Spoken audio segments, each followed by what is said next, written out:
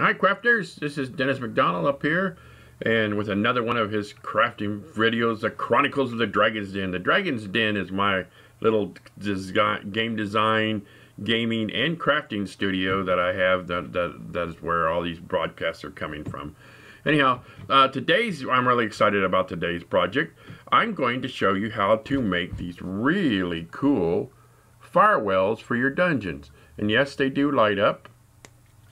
And I don't know if you can see them very good on the camera, but these are really cool. They're easy to make and they look great, and they really bring some light and fire to your dungeon.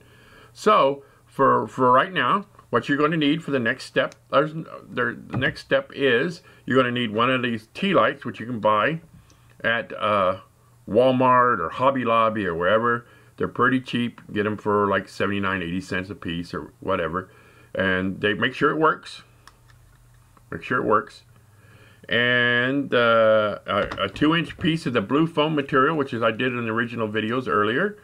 And I bought this out. It's a camping pad you buy at Walmart. It's got a stone texture to it. It's real easy to work with. It's light, and I really enjoy working with it. It's really added a new dimension to my crafting. And you're also going to need a 2-inch piece of 1-ply cardboard, or you can use a cereal box cardboard, or you can just use cardstock. I like 1-ply because it's a little more solid, has a little more weight to it.